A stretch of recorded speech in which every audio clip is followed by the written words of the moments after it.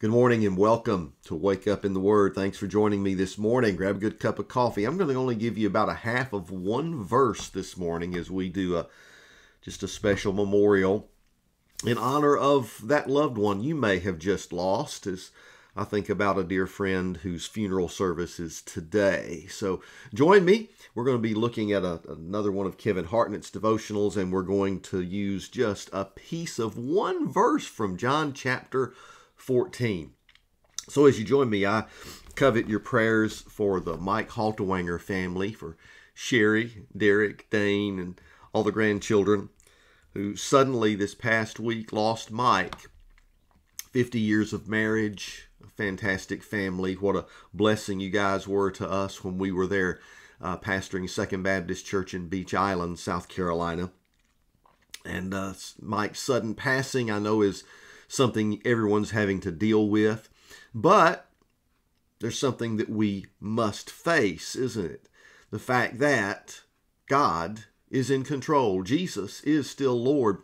And Mike knew Jesus down deep in his heart and served him, had done a lot of great things and being involved in missions and church. And listen, the hope that we have in Jesus Christ supersedes all the pain and the suffering you might be feeling right now. So as we recognize your pain and the hurt and the grief, and we pray for the family and ask for God's comfort, the comfort of His Holy Spirit, we point you to one verse of Scripture.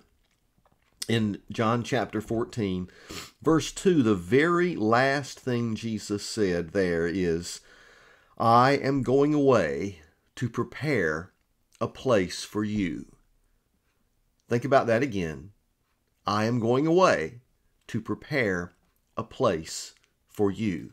You know, that's what Jesus has been doing since He left us.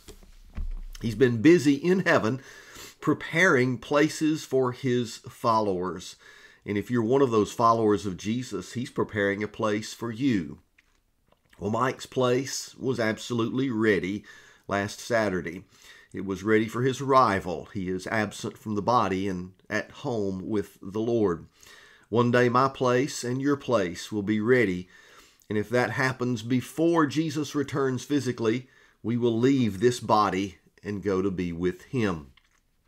That's not something to grieve over from our standpoint. Yes, those who are left behind have a hurting, empty place in their heart, and they need God's comfort. But for those of us who leave the body to be with Jesus, it will be the most glorious, wonderful thing ever. We'll put aside the pain and the suffering of this age and the turmoil and the anxiety that comes with this world that's gone crazy, and we will instead put on the glories of God in His heaven, all purchased by the precious blood of Jesus Christ at the cross of Calvary.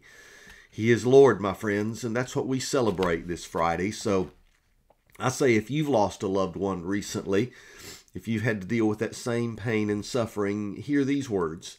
Remember ultimately that Jesus is Lord. And as Kevin Hartnett writes, there is nothing greater or more desirable than God.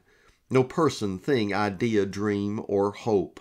The wonders of creation in the sky above and the earth below, in all their diversity, majesty, power, sophistication, elegance, and beauty, have poured out from the Lord as the profound words of a uniquely divine orator.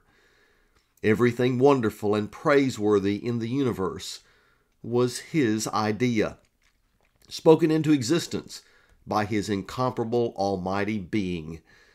At the end of the age, on the great day, every knee will bow and every tongue confess that He is Lord. Even now, His astounded creation worships Him. The seraphim who fly around His throne, the great army of His redeemed from every tongue and tribe, the trees of the field, the fish of the seas, even the very rocks here groan and cry out His praise. But His name, His great name, the I am that I am, is exalted above all blessing and praise. Even today, as you hear this, bend the knee of your soul and worship Him. Nothing pleases Him more. Nothing in your day is as right for you to do, because He is the Lord. We celebrate the Lordship of Jesus today and submit to His will in all things and recognize that ultimately every question will be answered, every promise fulfilled. And today, Mike, we celebrate the fact that that's already happening with you. Well, God bless you all. And even in our grief and our sorrow, we recognize Jesus Christ sits on the throne today. We worship Him, love Him, and allow His hope to hold our hearts together. Well, God bless you. You have a great day in the Lord. I'll see you again tomorrow as we have a biblical perspective in each and every day next week as we wake up in God's Word till Jesus comes.